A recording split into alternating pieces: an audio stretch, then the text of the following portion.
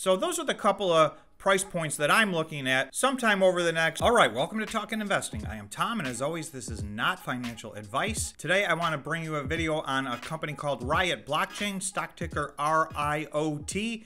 Riot is a Bitcoin miner, and they gave their monthly January update. So I want to go through that. We cover Bitcoin and the Bitcoin miners quite a bit on this channel. So if that's content you're interested in, please do us a favor and subscribe to the channel and hit the notification bell.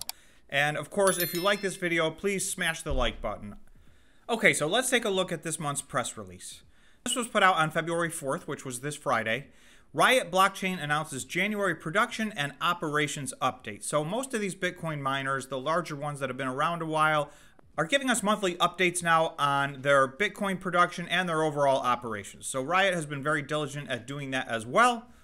So let's take a look at what they have to say about January. Okay, first thing, Riot produces 458 Bitcoin in January 2022 and curtails energy usage in response to February Texas winter storms. Production updates. In January 2022, Riot produced 458 Bitcoin, an increase of approximately 252% as compared to the January 2021 production of 130 Bitcoin. So, you know, that's year over year. And as I'm going to show you shortly, this company has grown massively over the course of the last year. So more importantly, I want to just take a quick look and compare month over month, which I think for most of these Bitcoin mining companies, as they're in this high growth mode and adding so much hash rate, the month over month comparison is the most meaningful. So if I go to last month's update, in December, Riot produced 425 Bitcoin. So obviously that is an increase. So month over month, the numbers look good, and 458 is a big number. I will be doing a video comparing all of the Bitcoin miners' January production, but this is going to be among the largest ones. As of January 31st, 2022, Riot held approximately 5,347 Bitcoin, all produced by the company's self-mining operations. I think they're in second place for most self-mined Bitcoin. In any event, that's one of the larger amounts of Bitcoin held on any of the miners' balance sheets, so that's an impressive number. Riot currently has a deployed fleet of approximately 32,552 miners with a hash rate capacity of 3.4 exahash per second. At the end of January, they were at 3.4 exahash per second. I just want to compare that to the end of December, and let's see what kind of progress they made. Back to the December press release, they say Riot currently has developed fleet of approximately 29,593 miners with a hash rate capacity of 3.1 exahash per second. So they were able to go from 3.1 exahash to 3.4 exahash. Later in this press release, they talk about their plans for what I consider to be February and March. So there's some exciting stuff later. And I guess later is actually right now. Mining deployment and shipment updates. Since its last monthly update, the company deployed approximately 3,000 S19j Pros with 7,924 additional miners staged for deployment. So that means they have received them, they're staged, they're ready to be deployed. Additionally, 5,768 S19j Pros have been shipped from Bitmain and are expected to be received during February of 2022. Once the staged miners and those from the February deliveries are employed, Riot expects to have a total of 46,244 miners deployed with a hash rate capacity of approximately 4.7 exahash. So that is a gigantic leap. In December, they were at 3.1. In January, they're at 3.4. And the way I'm reading this, it looks like the 7,924 that are received and staged for deployment, it looks like those will probably get deployed in February, and that will put them over 4 exahash, well over 4 exahash.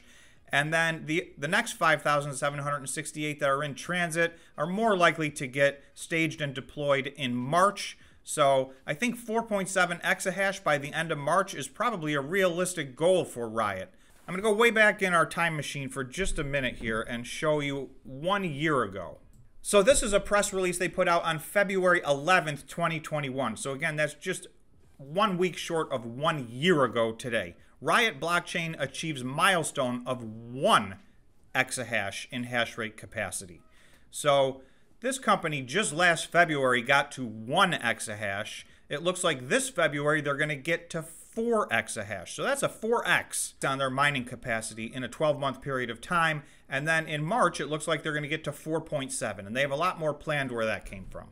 Global logistics issues have impacted some minor shipment schedules, including a delayed January shipment that has been pushed into the month of February. Riot remains in close communication with Bitmain and logistics providers, working to mitigate delays where possible. So, much like the rest of the Bitcoin mining space, and really the rest of every industry, there still is some logistics and supply chain issues going on out there. However, you can see despite that, Riot is growing their hash rate at a very fast pace. So by Q4 2022, Riot anticipates a total self-mining hash rate capacity of 12.8 exahash per second.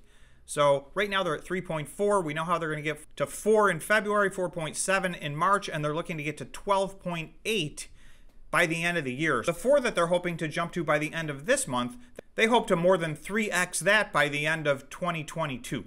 So they have very aggressive growth schedule, and despite the fact they've had a little bit of shipment delays, it looks like they're pretty much staying close to on track.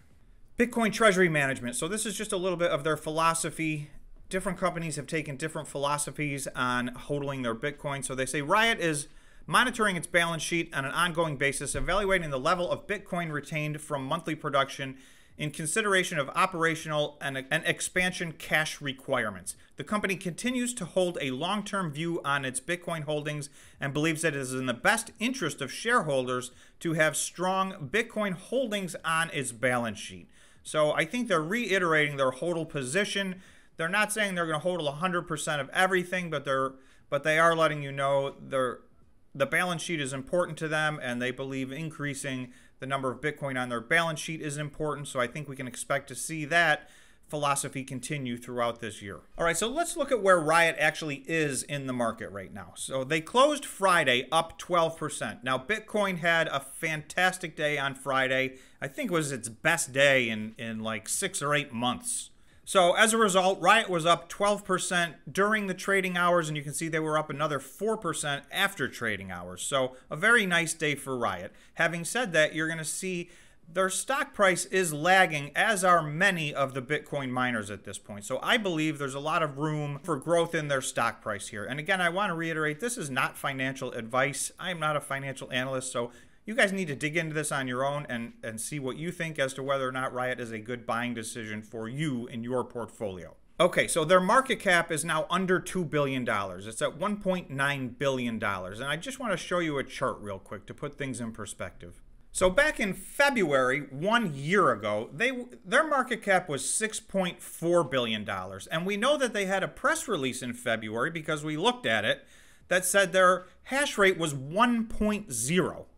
Well, now they're closing in on 4.0, so that's 4 times the hash rate. Yet they've gone from a $6.4 billion company to under a $2 billion company. You can see there was a drastic pullback through May, and then a peak here on November 12th, which was just within a few days of Bitcoin reaching its all-time high. They got back to $4.2 billion, still nowhere near the $6+ billion they were earlier in the year.